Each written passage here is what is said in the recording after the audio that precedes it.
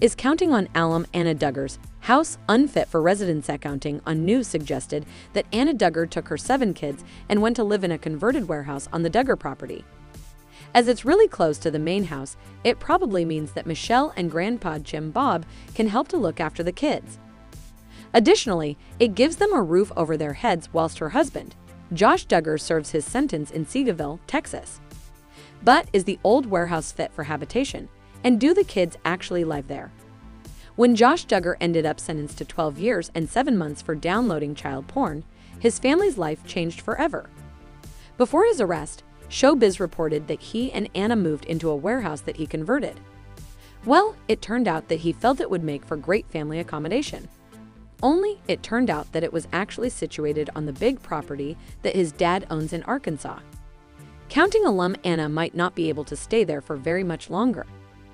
This week, the news arrived that Josh was served a lien against the property. However, he doesn't actually own it. So that might explain why Jim Bob Duggar was also allegedly served a lien for $50K apparently. When the courts wanted restitution, they used the address he gave them to serve the lien. Actually, a raft of problems arose for the family when Josh made his unfortunate decisions in life. Josh might have added some interior walls and things like carpeting and beds. Actually, it might seem like a good move, considering that he doesn't seem too flush with cash. However, Katie Jadov without a crystal ball on YouTube looked into it. In her vlog, she stated that there are 3 buildings on the property. One of them is the main house, enormous and well-appointed.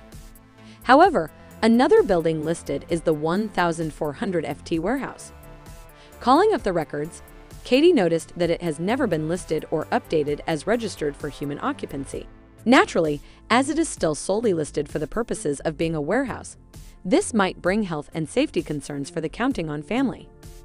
Katie talked about no sprinklers and no air conditioning. Also missing are updates on insulation and appliances. Naturally, TLC fans think that it might pose a danger to the kids. As Katie pointed out, the paperwork shows the place is zoned for a warehouse and not a place to live in. Counting on viewers who follow without a Seattle ball commented about the situation. Susan Oakley wrote, "Yes, this has been my fear all along." Anna refused to allow CPS to interview the children. What the heck, a very weak CPS program in Arkansas obviously. I wonder why. Nanny Sunflower also expressed some concern, saying, "No windows. It must be like living in a roaster in the summer and a freezer in the winter. I feel bad for the kids, awful situation."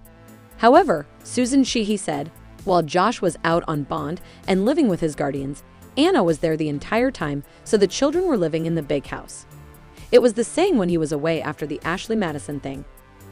Anna talked about being in the girls' room. So possibly, the kids don't actually stay in the warehouse. What are your thoughts about the possibility that Anna Duggar and the kids live in a home unfit for human residence? Sound off in the comments below.